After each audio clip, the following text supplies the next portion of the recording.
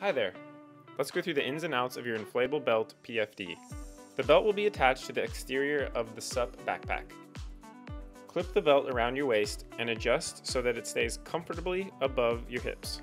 Each belt comes with a whistle for added safety when supping.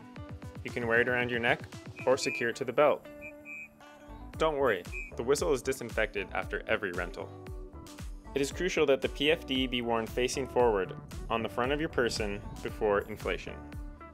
This is a manual inflation PFD.